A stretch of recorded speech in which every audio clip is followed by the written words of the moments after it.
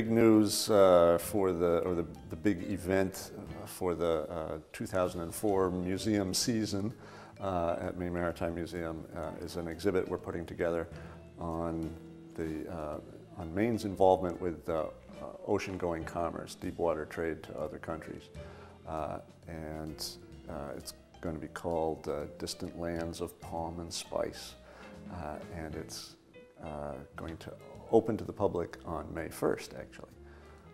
And it's going to be about vessels trading to foreign countries from Maine and people who traveled aboard vessels, Maine people who traveled aboard vessels to foreign countries, and Maine-owned vessels that were involved in international commerce.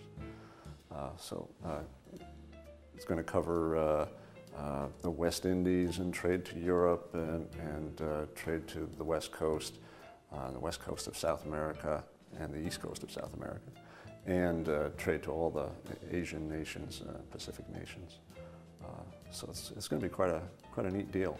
Everything from the slave trade to the cotton trade. To running guns to Shanghai. Running guns to Shanghai, right.